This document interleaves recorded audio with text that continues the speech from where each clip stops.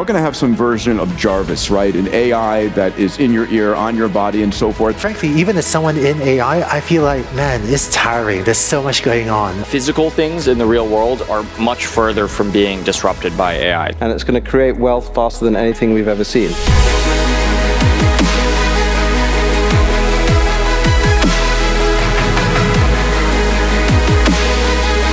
The beauty of AI is that it can analyze information faster than any person. We're just literally starting to explore these. All of us are engaged with governments. We're trying to help them. It's a bit difficult when they're just catching up to the internet right now. Now it's got to the point where this technology could potentially be dangerous. So not everything needs to be open, but we do need to be transparent and careful when stuff gets out of our control. I have to admit, I'm not letting ChatGPT tell me where to invest at this moment in time. In school, a lot of kids have been cheating, and they've been using ChatGPT to write essays and book reviews and do their math. Cheating implies it's a contest. School should not be a contest. You will never not be without this AI as you grow up. My question is about content creation, especially in music. You will have perfect music models by the end of the year. We believe this technology could be existential, and we will treat it as such. One of the greatest drivers for peace on the planet is making sure every mother has their children with the best health and the best education. A more peaceful world for us is a world in which we uplift everybody, which is what this technology has the ability to do. Everybody, this year at Abundance 360, given the meteoric rise of AI, I decided to put together an entire day on AI with three of the most extraordinary thinkers. You've met one of them, Emad Mostaque, the chairman, founder, CEO of Stable AI. Also brought to the conversation Alexandr Wang, who's the founder and CEO of Scale AI. It's a big data machine learning platform that accelerates the development of AI.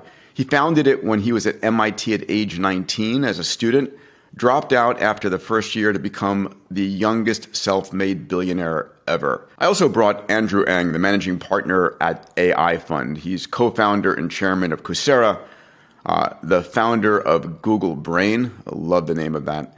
And one of Time's 100 most influential people.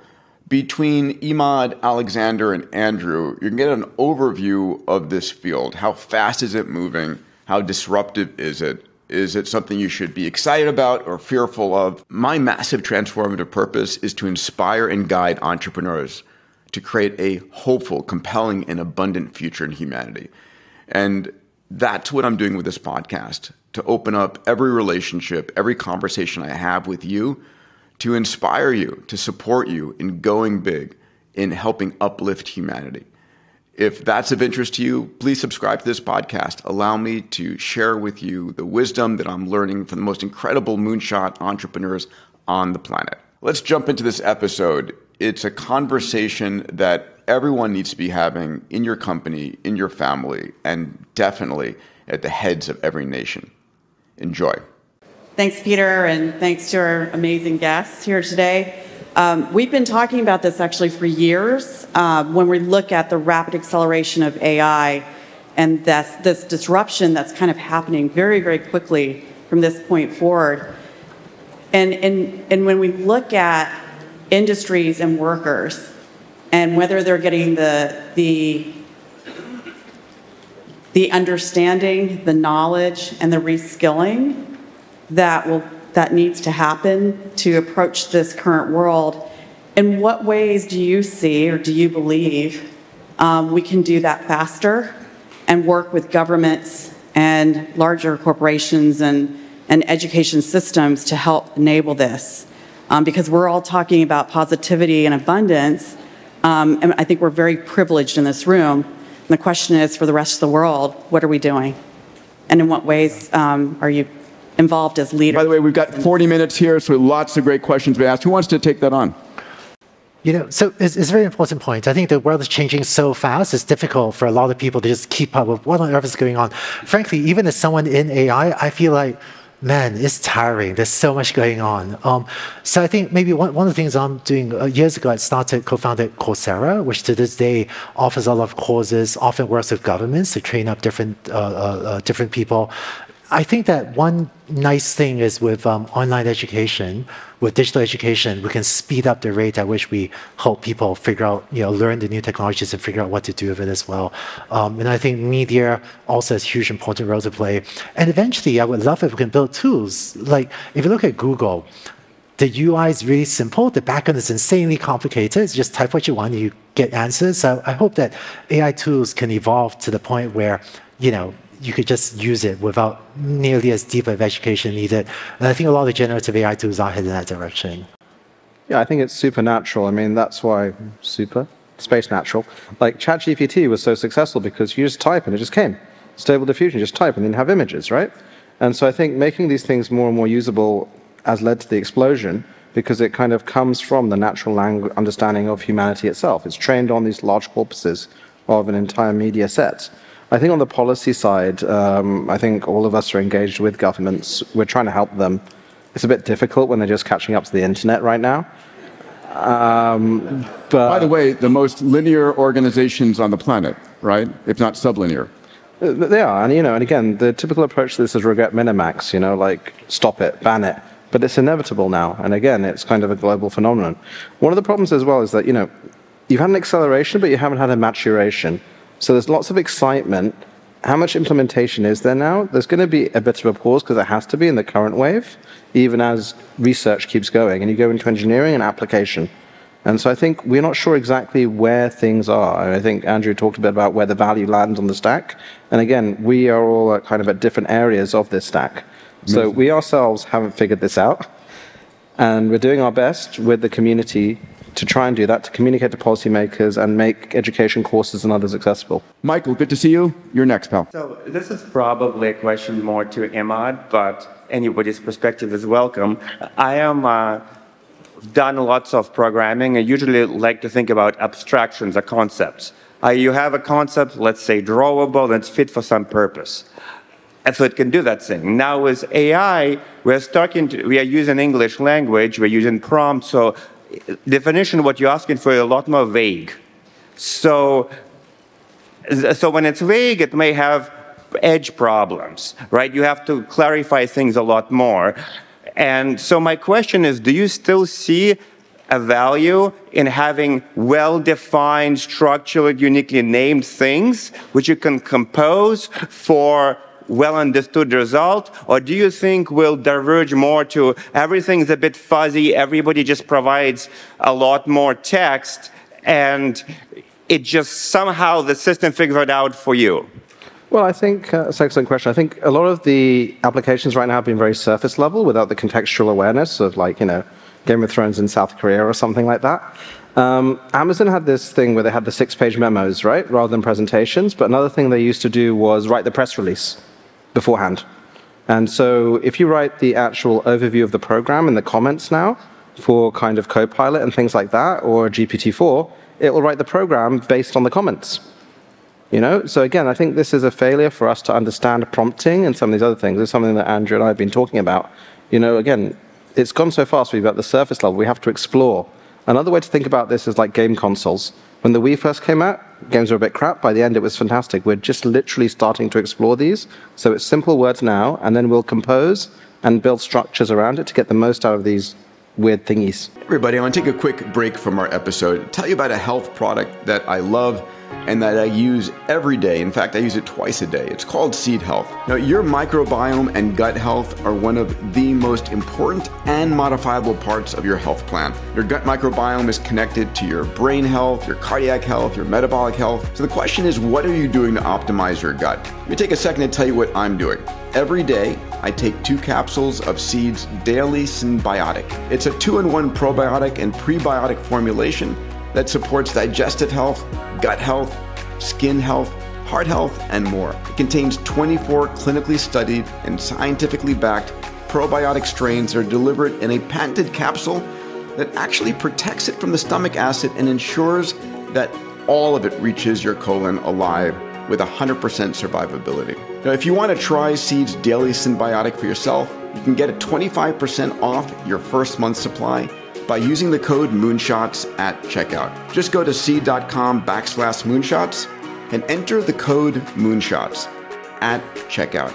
That's seeds.com/moonshots and use the code moonshots to get 25% off your first month of Seeds Daily Symbiotic. Trust me, your gut will thank you. All right, let's get back to our episode. I want to go to Zoom next. Ned Al-Sakafi. Ned, where are you on the planet, and what's your question? Hi, guys. Can you hear me okay? Yes, we can hear you great. Perfect. I'm from Chicago. I am in healthcare, and I love the idea of healthcare and longevity. I may be your only practicing physician here. I had the idea of joining this group because as a practicing urologist, we are getting pummeled. And as Peter and AI and healthspan go on, most urologists are going to see people who are older. I think all you guys are going to be a patient of either me or my colleagues here soon.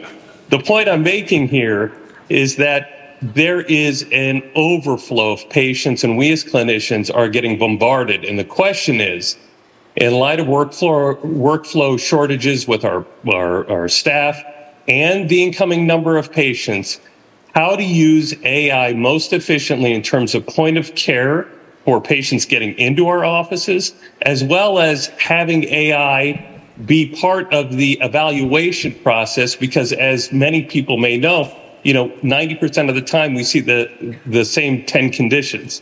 So the question to the panelists is, number one, how would you advise a physician or healthcare provider to set this up? And do you think that this is something that is easily attainable? I liked Alex's thought about starting small. And then the second question is, if you were to do it, is it the sort of thing that would prevent, is there anything in there to prevent others from doing the exact same thing, so that if you are spending a lot of time and money into this, that nobody else just kind of scoops it from you?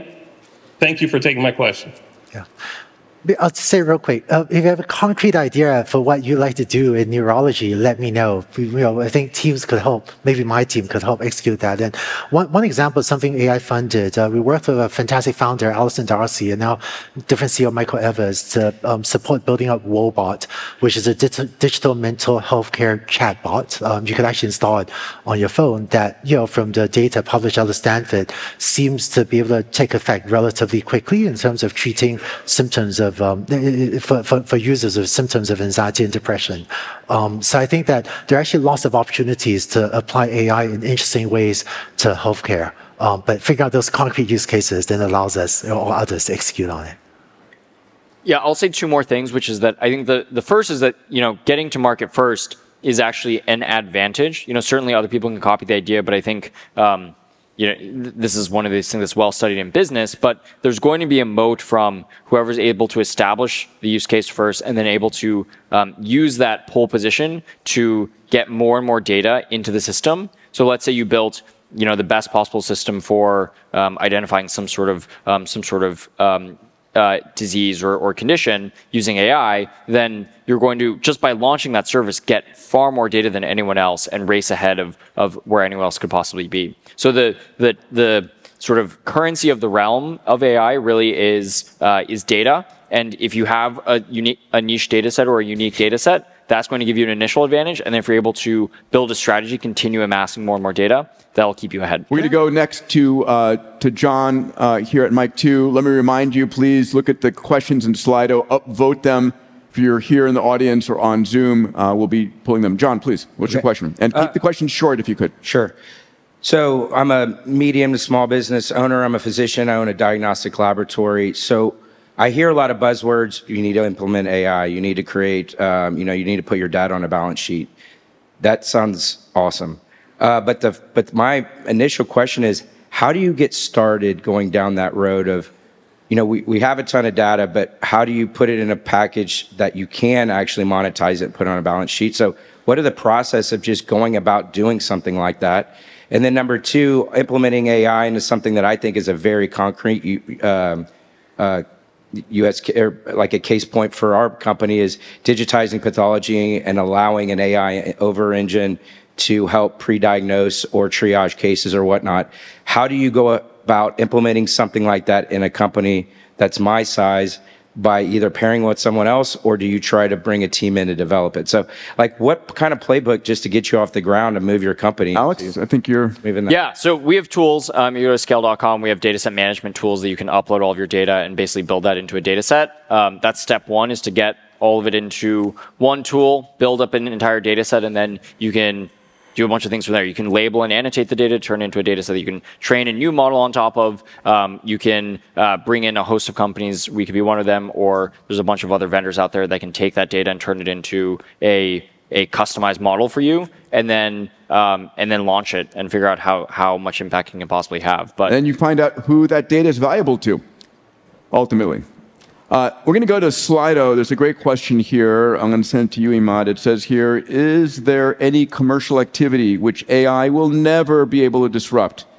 What will be the factors to understand that? I mean, it's an interesting question, right? It's like the question asked of Bezos. What won't change, right? There's nothing that will never be able to disrupt it, because you'll have autonomous robot agents that basically, it's Blade Runner. Right, indistinguishable from humans. So I can't see any commercial activity cannot disrupt. Do you guys agree?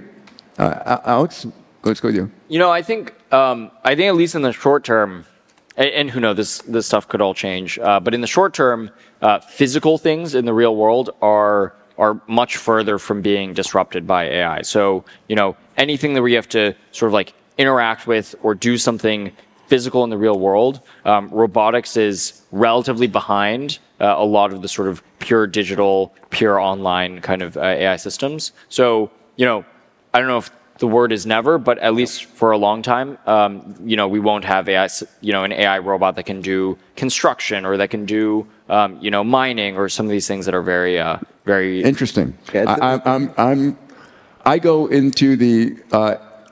go into Emad's category here, but that's my opinion. You guys are actually, Andrew? You know, my friends and I, some of my AI tech friends and I, we used to challenge each other, name an industry that AI will not be able to disrupt. So we challenge each other to name that. And I had a hard time coming with them until one day I thought, all right, maybe hairdressing industry, you know. Which industry? Hairdressing. Hairdressing. I think that's easy. Hair.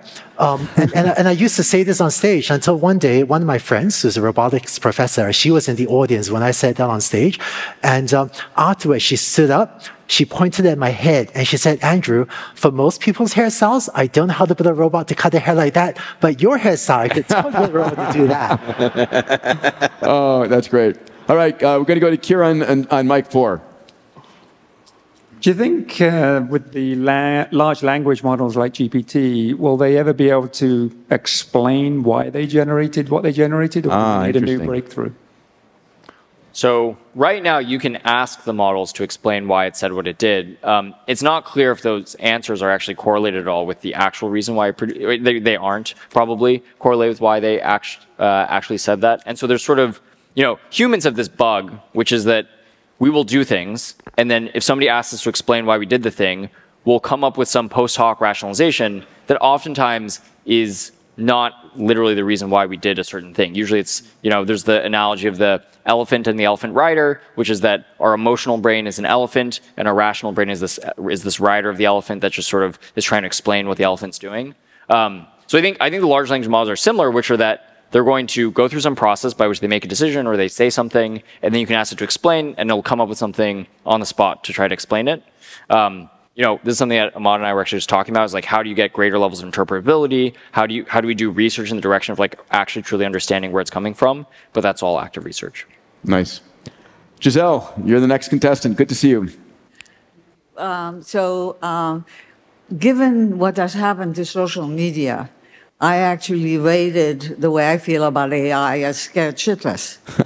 Because you guys, you know, you're at the leading edge of this. This is your space. Is anybody doing anything to build parameters around this technology so that what you were saying, Emad, about someone calling you in your mother's voice and selling you stock, that is...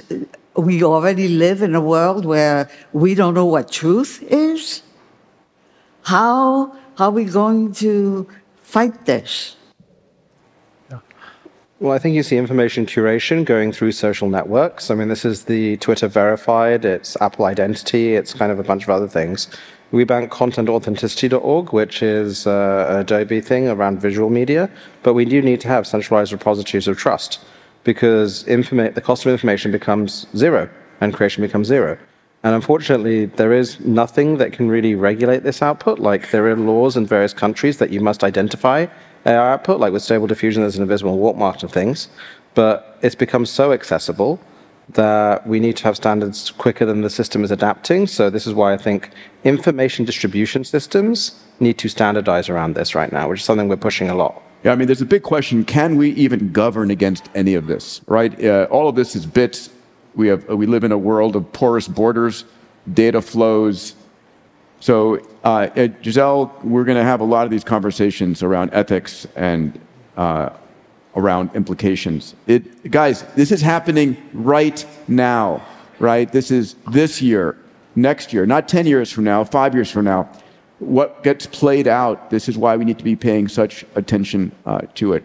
Giselle, thank you. I'm sure we'll hear from you a bunch more times. Let's go to mic number 3 in the back there, and then we'll go to Zoom, and we'll go to our Slido. All right. My name is Hajime, running an AI startup in Japan, Series D, now getting much closer to the Japanese government. And they're concerning about the disaster and the resilience because there's a huge risk on an earthquake as well as like the Mount Fuji erosions. So my question is, like, what could be the interesting but the practical way to apply AI for those like disaster recovery?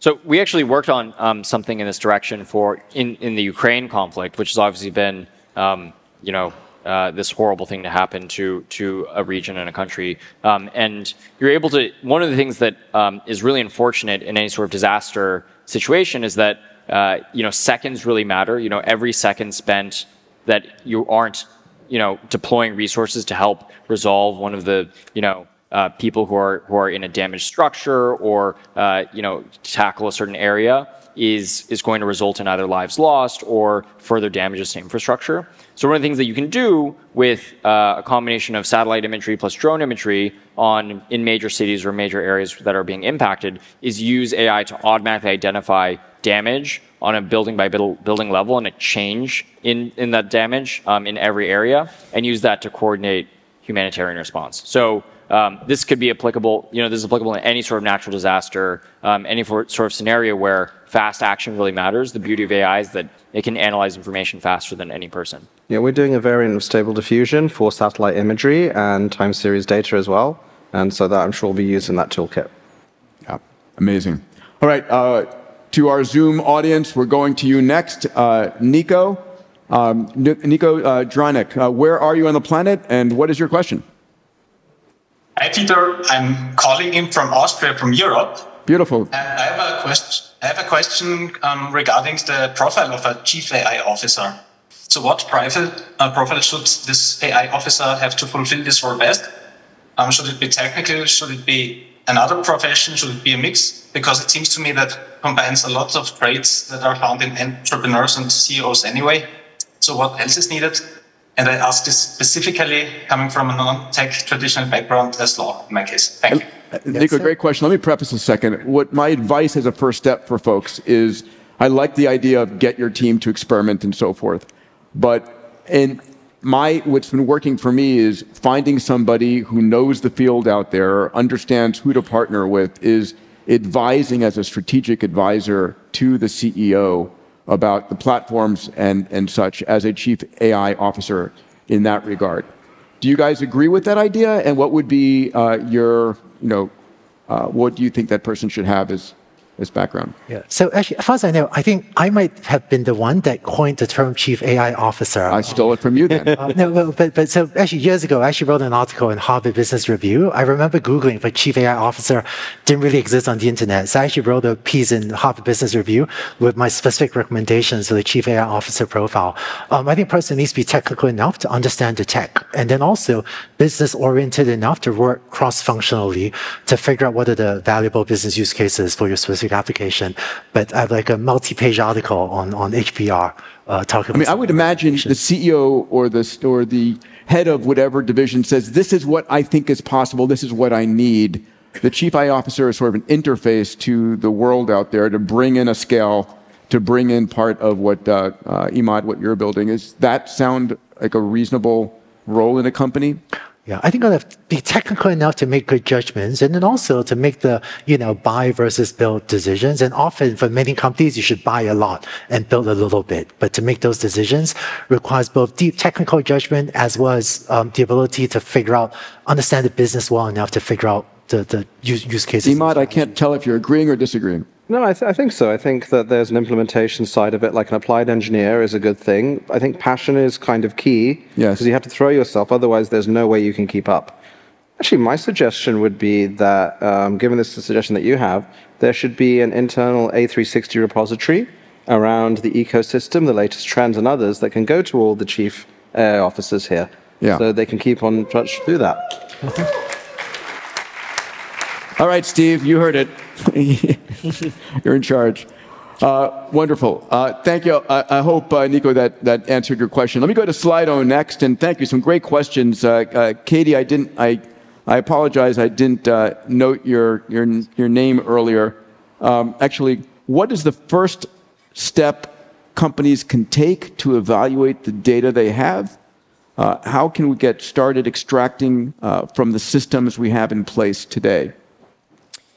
Yeah, so I think the first thing to do right now, the new large models are quite capable of just sort of ingesting in existing data you have in basically whatever format you have. In some cases, it can be literally as simple as uploading a bunch of PDFs into the models and sort of extracting all the information from there. So I think by the way, it's something you just said is very important, right? It's like you can almost upload anything.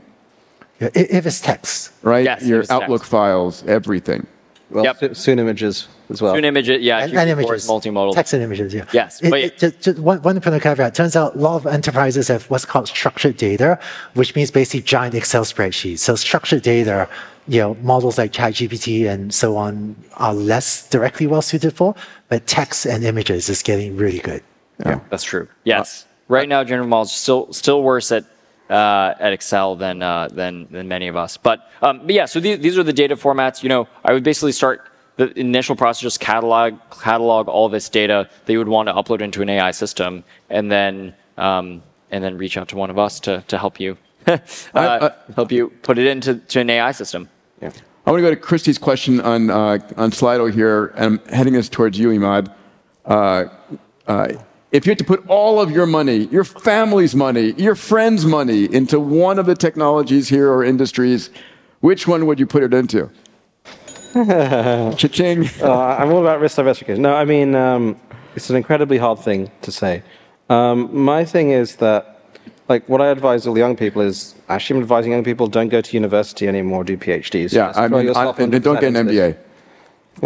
Go work. The thing can get a GRE, right? Already. So I think, put it into Andrew's fund. I think it'll do well.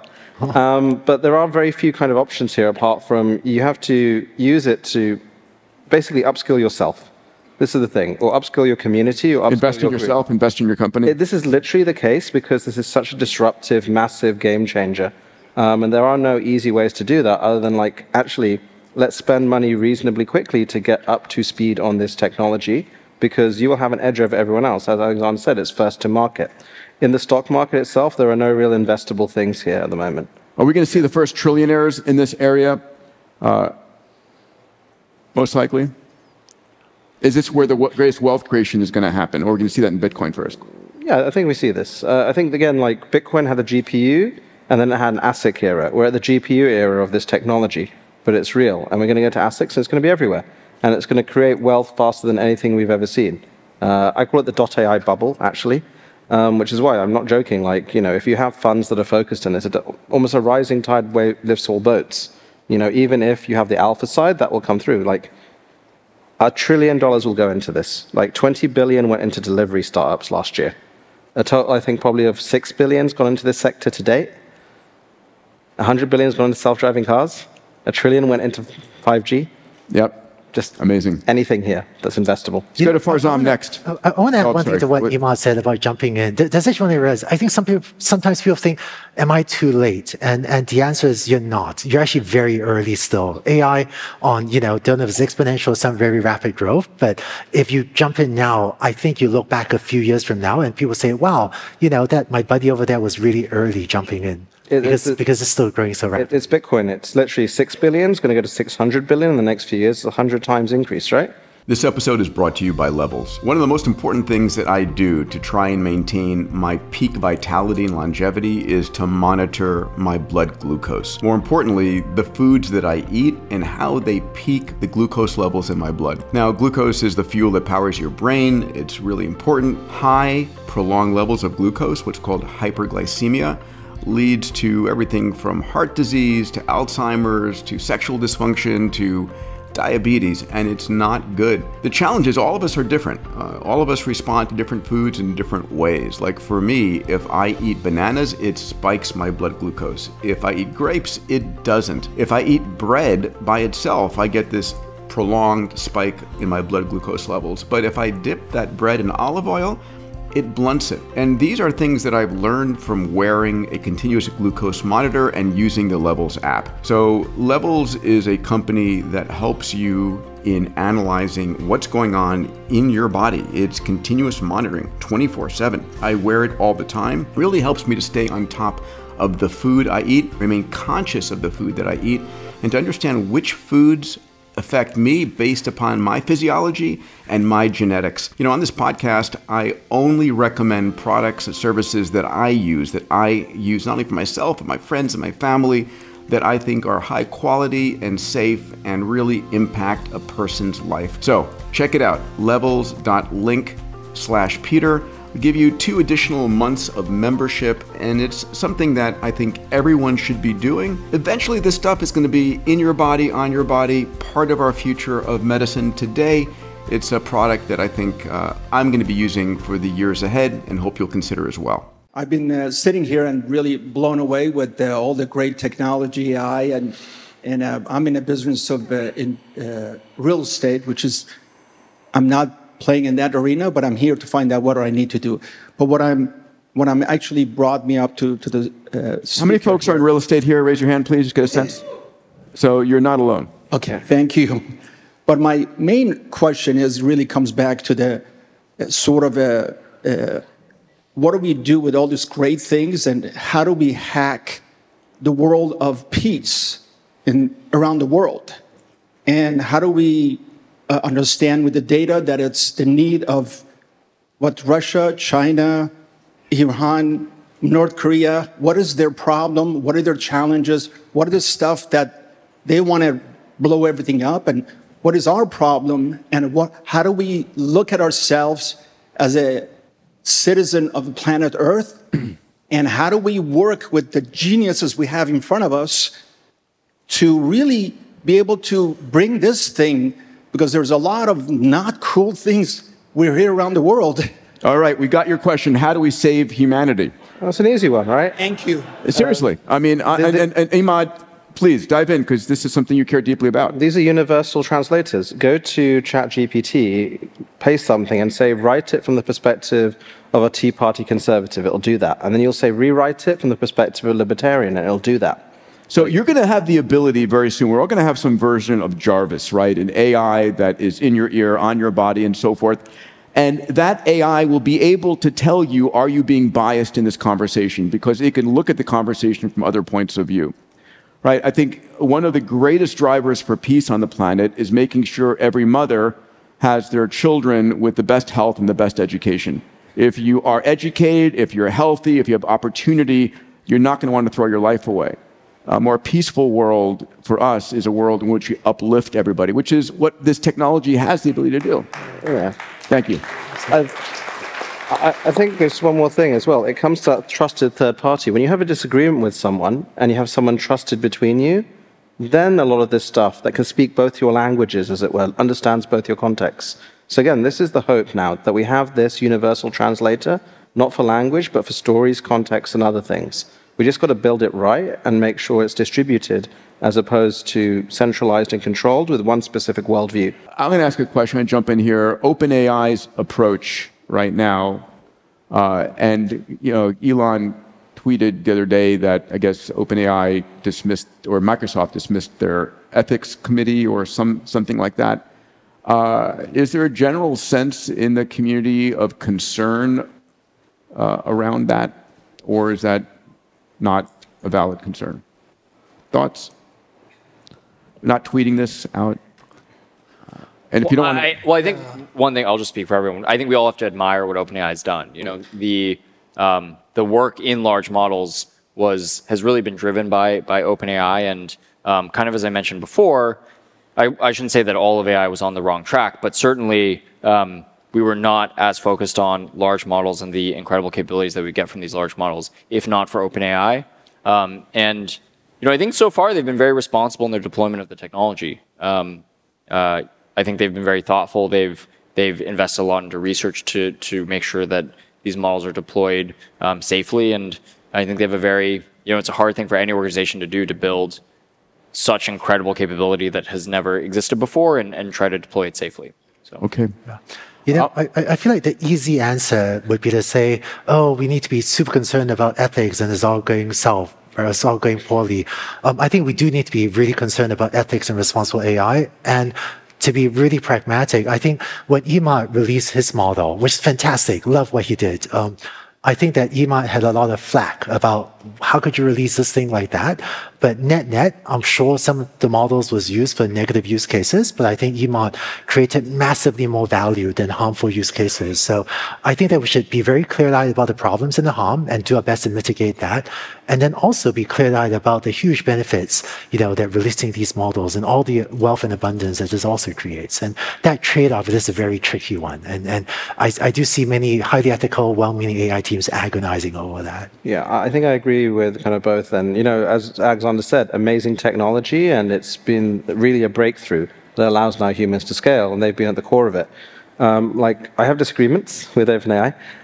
My core one is just a case of now it's got to the point where this technology could potentially be dangerous. As we scale more, we don't know exactly how it works, and so I'd love for them to be responsible to be more open. Transparent governance, transparent kind of procedural stuff, and again, really adhere to a very strong charter. They don't have to release their models. You can have proprietary models. Like, I funded the beta of Midjourney, and if you look at Midjourney version 5, it's amazing. I said, you never have to open source it because it's great for humanity to be creative, So not everything needs to be open, but we do need to be transparent and careful when stuff gets out of our control. In their own AI AGI, the Artificial General Intelligence document, they say, we believe this technology could be existential and we will treat it as such. We believe this technology could I was surprised when I read that as well. So in that case, you should be transparent, and you should be really transparent about your governance, more than anyone, similar to companies that can affect the environment. Hey everybody, this is Peter. A quick break from the episode. I'm a firm believer that science and technology and how entrepreneurs can change the world is the only real news out there worth consuming. I don't watch the crisis news network I call CNN or Fox and hear every devastating piece of news on the planet. I spend my time training my neural net, the way I see the world, by looking at the incredible breakthroughs in science and technology, how entrepreneurs are solving the world's grand challenges, what the breakthroughs are in longevity, how exponential technologies are transforming our world. So twice a week, I put out a blog. One blog is looking at the future of longevity, age reversal, biotech, increasing your health span. The other blog looks at exponential technologies, AI, 3D printing, synthetic biology, AR, VR, blockchain. These technologies are transforming what you as an entrepreneur can do. If this is the kind of news you want to learn about and shape your neural nets with, go to Diamandis.com/blog and learn more. Now back to the episode. All right, we're going to go to Zoom next. Charles, where are you on the planet and what is your question? So I'm in Palm Beach, Florida. I welcome all of you to come down and visit. Most of us from New York have already left the city, and we're reestablishing ourselves here. This is going to be very specific because, Andrew, you asked us to be specific. So this is actually addressed to you and perhaps to Peter as well if he wants to chime in. But how do you use AI or ChatGPT to recommend an investment for your venture fund? You have a lot of inputs, a lot of variables. In my business of investing, there are too many variables to do it. So if this is a thumbs up, thumbs down, are we going to invest in this company? How do you do it using AI? Thank you. Great question. So I think ChatGPT is amazing. I play with it, building multiple businesses using it. I have to admit, I'm not letting ChatGPT tell me where to invest at this moment in time. Maybe it gets much smarter. Well, I won't mind, maybe it'll replace me and I'll retire, but not yet there. Maybe the reality is making an investment decision or decision to build a business is so complex and so multifaceted. I don't know we have the mechanisms to even digitize all of that data right now. And even if we have the ability to digitize all that data, I think that while very exciting progress is being made to improve the reasoning capabilities of large language models, I think it'll still take a while to get through the very complex multi-step reasoning that I think investors are using to make decisions. By the way, I remember one of the founders of Google Ventures, who is a friend, he's not there anymore, told me that Google Ventures actually had built algorithms for making decisions on who they invest based upon where the company was based, what year it was established, a whole bunch of other parameters. I don't think they're doing that anymore, but it's an interesting idea. But with that, let me go to Madhu, who's going to have a brilliant question for us. Madhu. All right. Speaking of positive use cases, I'm going to play out a scenario, and I want to hear from all three of you if that's possible. I'm a large health system, right? I've done the sick care for all of our existence. And I'm trying to build a chatbot that supports our nursing staff or our triaging staff. And I have all this proprietary data. The specific question is, what foundation models should we start with? If my team's working on this project, what foundation models should we start with? Emad, do you want to start? Yeah, you'll be able to use Stable LM and Stable Chat soon. Right now, probably it's going to be GPT Neo, JNX on kind of that side of things. And that would be the open models that you can use inside your cloud or on-prem. For the proprietary ones, I'm not sure, is Claude available yet? Privately available. Privately available, yeah. So basically, the next generation of language models aren't coming via APIs just yet. So right now, the people that we know in the healthcare industry, they use GPT Neo X and Plan T5 precisely. But there's no real services around that. Again, we're still in the research to engineering phase, but in the next couple of months, you'll have services that enable you to do this far more seamlessly than before, including the Microsoft GPT-4 chat service as well that you can fine-tune on.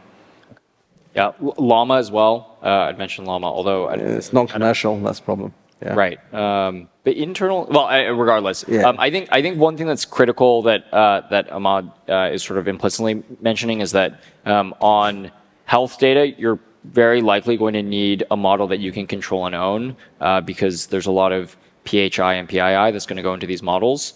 So because of that, I think these sort of offerings where you have to give data to another service are probably not workable. So I think you probably need to take one of these open source models, of which Emad named a bunch, Llama's a new one from Meta, and a host of others, and train them up. While choosing the right LM language model is important, I feel like a lot of when I think so AI Fund, we recommend to different companies what language model to start building on top of. So these trade-offs with the model size and cost, and do you want to fine-tune or do you do prompting or do you constant? There are all these things, but I feel like the language model is important, but my mind is also going to a lot of the decisions you need to make after choosing a language model and the processes to execute those well. So, all right, we're going to go to my deputy son over there. Hi, Bear. What's your question, buddy?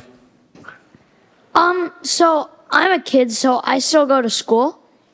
And in school, a lot of kids have been cheating, and they've been using ChatGPT to write essays and book reviews and do their math. And I guess my question is, how do you think schools should evolve to deal with that? Or do you think that it's really declared cheating if it's a tool that we're going to be able to use later on? Brilliant question. Let's give it up for Bear here.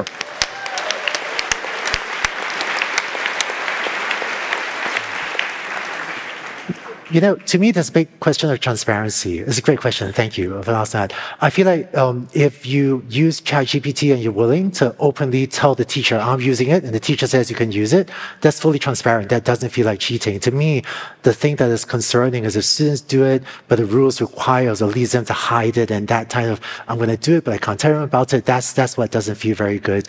And candidly, schools are struggling. The debate is people will be able to use these tools in the future, so we train them to use it, or is it a crutch that will limit, right, a person's growth? I have a controversial opinion. So I have a 4-year-old daughter trying to teach her math, and because she's 4 years old, I could stop her from using her calculator. I just don't buy her calculator. So she's learning to add with her own brain. One of the challenges of ChatGPT is, most students using it are in an age where parents and teachers don't have an ability really to easily stop its use. And so it does concern me, would be a crutch that stops people from doing certain things. Because I use calculators, but I feel like maybe learning to add with other calculators is useful. So figuring out what we need to do with ChatGPT and educational system is something I see a lot of schools struggling with. I wish I had an answer. Yeah, I've got something. So cheating implies it's a contest. School should not be a contest. Got it. So I think most schools are basically childcare systems mixed with status games. I think schools should embrace this technology, and they should really think, how can we impart knowledge into individuals? How can we impart critical systems? Because, again, you will never not be without this AI as you grow up. And you have to prepare for that. Awesome. We have 3 minutes left. I'm going to do the following. I'm going to ask you to mention your questions very briefly, and we'll do a speed round. Karthik, what's your question in 20 seconds or less? Thanks, Peter. And gentlemen, thank you so much for your brilliant insights. Quick, short. What is your question? My question is about content creation, especially in music and arts. Okay. Ellen, what's your question? Very short. Privacy and AI in healthcare information. Okay. Ben, what's your question? Should my 15-year-old continue taking Python, and should he go to college? Okay. So we've got privacy. We've got, say again, Karthik? Creation of music and arts. Creation of music and arts. Okay. Ask your question, answer what you want. Yes to Python, yes to college. Yes to Python, yes to college. Okay. Creation of music and art. Music has had its Stable Diffusion moment, Audio LM and others. You will have perfect music models by the end of the year. Ellen's question again, privacy in terms of healthcare. I think it's a really big topic, privacy of data when it comes to AI systems. I think that this is going to be probably the biggest regulatory battle when it comes to AI is what data is allowed to be used to train these models, and what are the what consent do you need to get over data and people's data to be able to train models on top of them. I think it's a really big societal topic that we're all going to wrestle with over the next few years, and I encourage everyone to get involved if you have an opinion. I think also AI for healthcare has to be auditable and interpretable as a medical device typically, so it's going to have to be based on open foundations for that particular use case. Nice. All right, Harry and Babs, what are your last two questions here, real quick? ChatGPT asks, what measures can be taken to counter the misuse of AI by countries like China? Okay, we're going to talk about China in our next session, so hold your question for that. Babs, close us out. I was going to ask about the evil empire using our AI against us. We're talking about ethics and all that kind of stuff. They're not into ethics. Okay, we're going to be talking about ethics and empathy and U.S. versus China in our very next session. I'm going to try and keep us on time. Let's give it up for these incredible individuals.